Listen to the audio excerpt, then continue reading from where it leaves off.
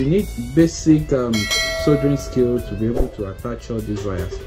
There are other ones that comes with the wire. You could just look for those ones that they are more simpler, so if you don't have any soldering skills, you don't pass through this stress, so you can just buy it and plug and play straight without having to do this soldering. But I find these ones cheap, as well as they are very tight. They maintain a very good contact with the battery.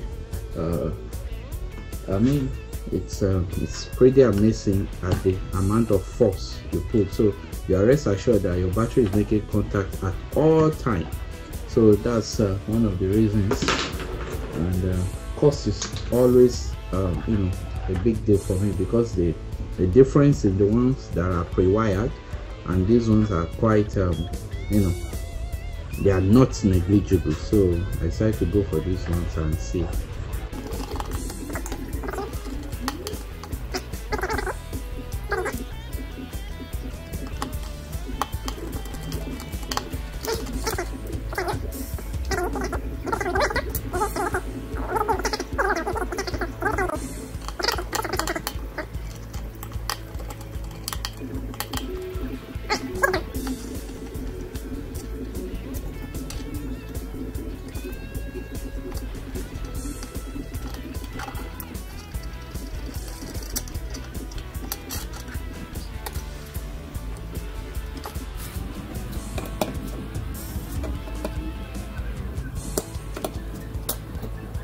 So this is the little I've got for now.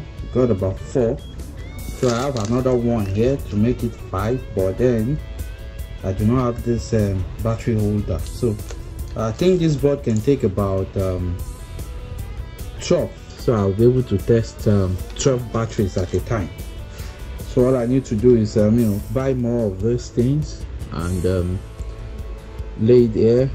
Once I charge the battery, then I'll be able to test them to know the capacity, and I'll be able to sort them and say, okay, this one will go for e-mobility project, the other one maybe power bank, and the other one for lighting purposes, whatever we can use it for.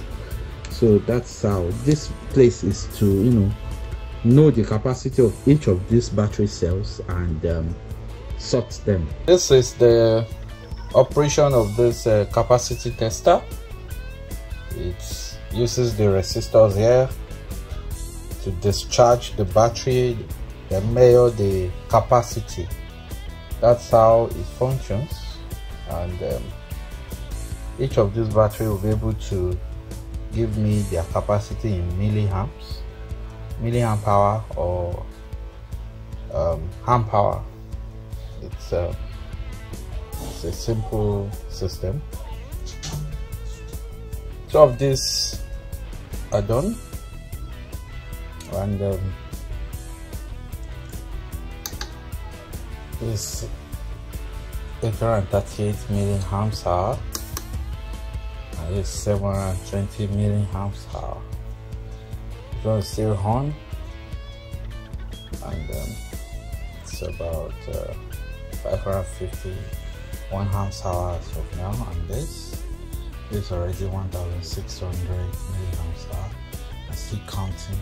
So this will be a very good cell, this one. We'll remove this and this.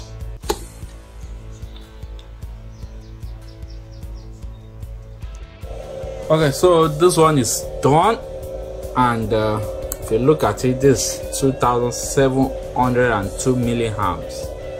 That's the highest I've got so far, and this is a very good cell, like I said earlier. If I didn't do this capacity test, I wouldn't know which cell is good. I've shown you the one that was having a little below 1000 milliamps, that's 1 amp hour, and imagine this one almost 3000 milliamp hour. So in order for you to select good cells, this process is very, very key. So you don't just bring all manner of cells together and they will be misbehaving in whatever application you're doing. So this is the best way to get it done. This is how you select good batteries from bad ones, and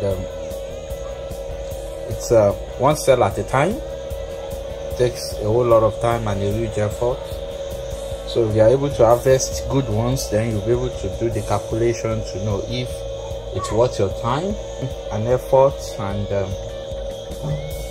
I believe this video, the series of the battery, the recycling, the first one and this one, has helped someone to see how to make use of or reuse the dead laptop batteries. I'll be showing you the application of the good ones in subsequent videos. Give a like if this is helpful to you. I really appreciate you. Thanks, and see you in another one.